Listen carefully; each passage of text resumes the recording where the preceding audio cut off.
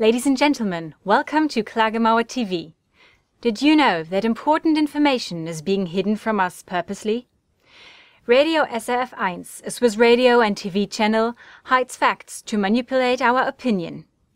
During the Swiss debate on whether or not mammograms are necessary for all women older than 50, two experts got a chance to speak on Radio SRF1 on the 3rd of February in 2014.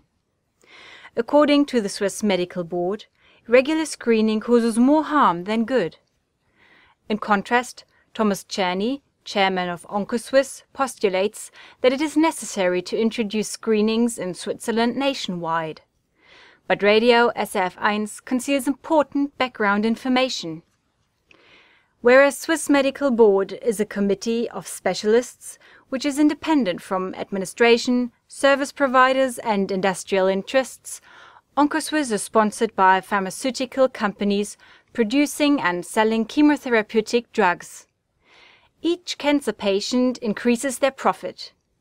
Now make up your mind, which one can you trust? We are looking forward to welcome you soon again here at Klagemauer TV. Goodbye and stay tuned.